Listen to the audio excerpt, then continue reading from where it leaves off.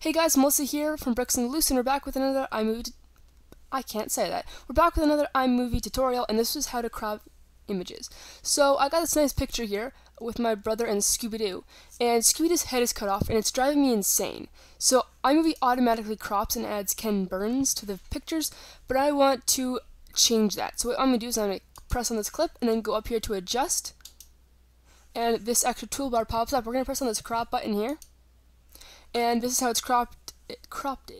It's actually a vertical picture, so if I want to change that back to a vertical picture, what I do is just press fit here, and now it is a vertical picture, and it doesn't move.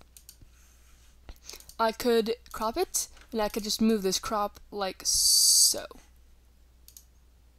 And there, it's now cropped. And that is honestly how you crop. If you would like to know how to add Ken Burns, click on the screen right now, and I'll get right to you. Okay, so if you've enjoyed this video or it helps you in any way, please leave a thumbs up so I know that I am helping people. If you need any more help, look at my other videos in this playlist or comment below. Thanks so much, guys, and see you guys later.